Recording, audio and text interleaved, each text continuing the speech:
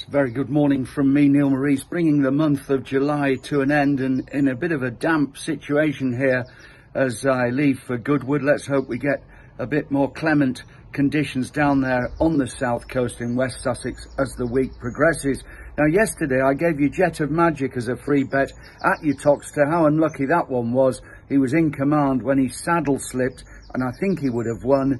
However, private clients, well, they had a nice winner, didn't they, at the other meeting, Astapor, who got the job done at Pontefract after being heavily backed. So we are very much in form going into Goodwood, and I promise you, as the week goes on, there will be some real gems to come from me.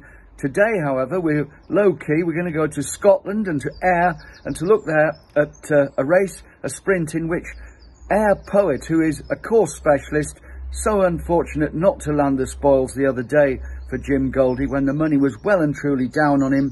He had to be content with the runner-up berth, but he's come out of it well, and with his record here going in front of him and plenty of stable confidence to boot, I think this horse can do the job. And he is a 4-to-1 shot with Bet365.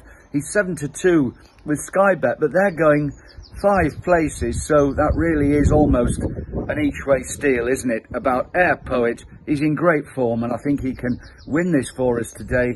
Free from me, Neil, to you, and until the same time tomorrow, when I will return, and I will be at Goodwood to give you my very best for day 1 of the meeting, absolutely free. I'm going to wish you, from a very rainy Oxfordshire, bye for now.